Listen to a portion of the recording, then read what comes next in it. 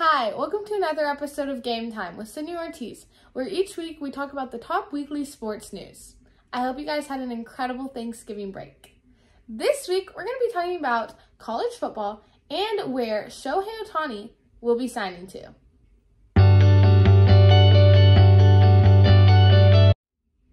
Starting with college football. This week, they held the infamous rivalry week. The biggest game was definitely Ohio State at Michigan, and both teams went into the game undefeated. Ohio State was ranked number 2 in last week's AP polls, and Michigan was ranked number 3. They were both competing for the other spot in the Big Ten championship game against Iowa, and Michigan ended up getting that spot. They won the game 30-24. Michigan went up in this week's AP polls to number 2, and Ohio State actually dropped to all the way to 6th place in the AP polls.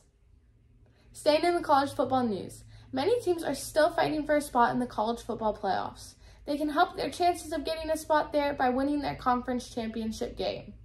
The college football playoffs consist of 4 teams who play in the semifinals on January 1st in either the Sugar Bowl or the Rose Bowl, and then the winners of those games will move on to the championship game January 8th in Houston, Texas at NRG Stadium.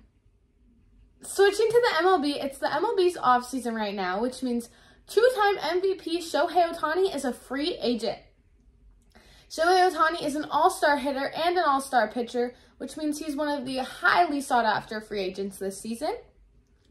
Many teams are fighting for him, but especially the Chicago Cubs, Los Angeles Dodgers, and San Francisco Giants.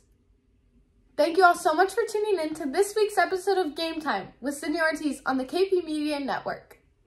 Stay tuned for episode 4 next week.